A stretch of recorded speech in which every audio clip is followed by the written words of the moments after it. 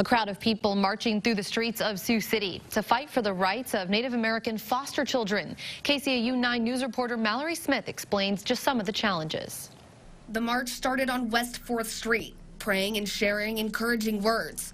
Families in local Native American communities were bringing attention to children who have been placed into a non-Native foster care home.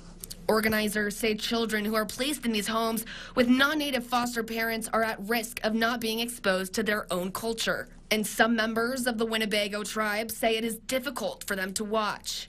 Part of that responsibility is Native foster parents. Or the other flip side to that coin is parents that take on responsibilities for Indian children. To what degree do we offer that cultural awareness of that child? That has to be provided, you know, and the state, it's hard to regulate that. It's in the law, but it's hard to regulate. Following the marchers was a spirit horse, a horse with no rider on its back to represent the souls of what the tribe calls the lost children. Just learning and knowing more about my culture and my people, you know, it's just kind of very positive. It just makes me feel kind of wholesome in a way.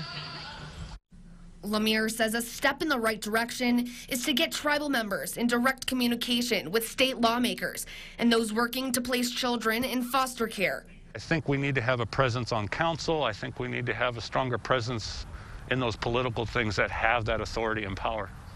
This was the 18th year for the march. Every year it has ended with a warm meal. This year, due to social distancing, food was passed out for marchers to take home. Mallory Smith, KCAU-9 News.